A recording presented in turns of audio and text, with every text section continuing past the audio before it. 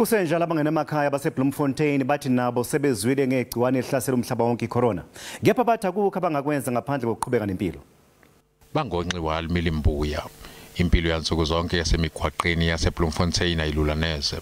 Kusuka emakhazeni ashubisa umkantsha kuyelangeni elikhipha inhlanzi emanzini.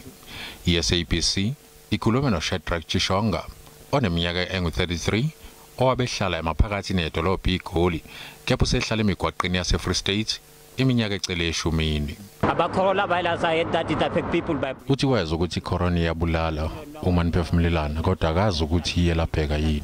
Stop it. Sikhulume Daniel van der Merwe oneminyaka engu-61 osehlala ecisha impilo yakhe yonke emgwaqeni. Yena ungumKristu okholelwa ekutheni iCorona iyabulala ngempela. It can kill anyone, it can destroy any person's life. And it can kill you instantly in a split second. Akungabazeki ukuthi ukudla kuyasatshalazela uma uhlala emgwaqeni. Inhlanzeko kulabantu akuyona into abanendaba nayo kakhulu.